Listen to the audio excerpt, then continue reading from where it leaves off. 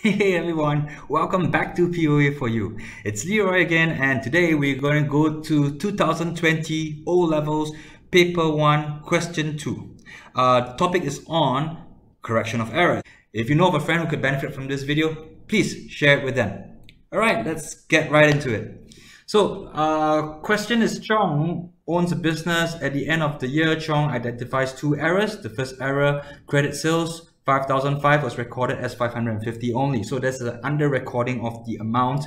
And the second one, 625 received from S Yin has been incorrectly credited to J Yin. Now you got to be strong in your journal entries, fundamental or double entries. And if you think that you want to do better at it, I've got a video on journal entries in my channel. So go search for it, and that video should help you very much.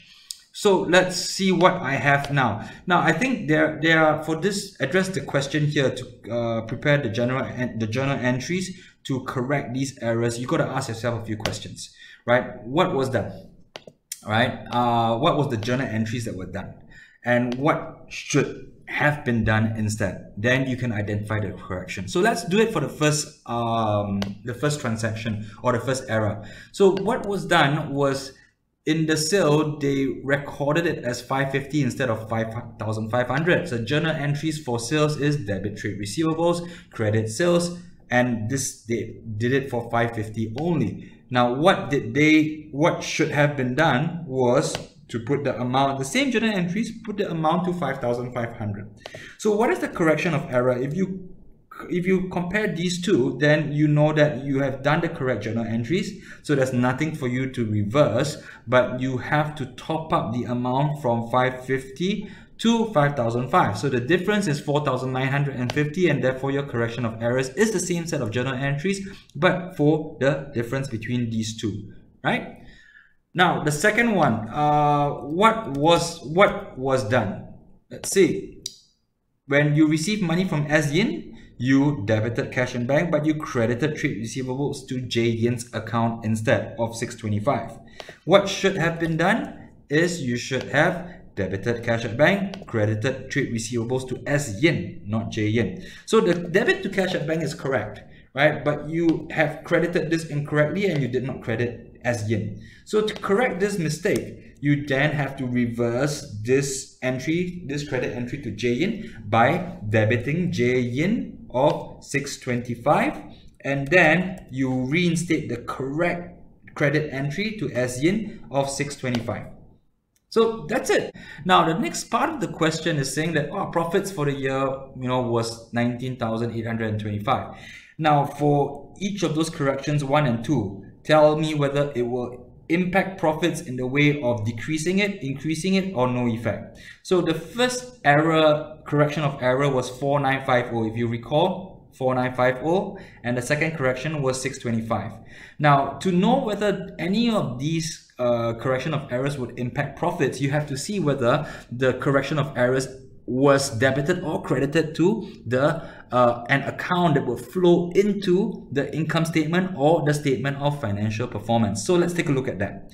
So we would only zoom into the correction of errors, the correction journals, right? Because these are the ones that we ultimately did to correct the errors. So this one, trade receivables, is not an income statement or statement of financial performance item. It's a statement of financial position or balance sheet item, but sales is, right? So if it is a statement of financial position, performance item or income statement, it will impact income, profitability. And if you think about the income statement or statement of financial performance, anything that is credited to, anything that lands in that statement that falls on the credit side will improve profitability, because profitability ultimately is the excess of revenues and income versus expenses. So revenues and income is on the credit nature side and expenses are debit nature side. So naturally, anything that's credited to this account would improve profitability. So I'm going to drag the 4950 right into here. It's going to increase it, and I'm going to just put it here and here. And let's look at this second correction. This two trade receivables, these two entries, or this entry is to trade receivables only, and these are balance sheet or statement of financial position items.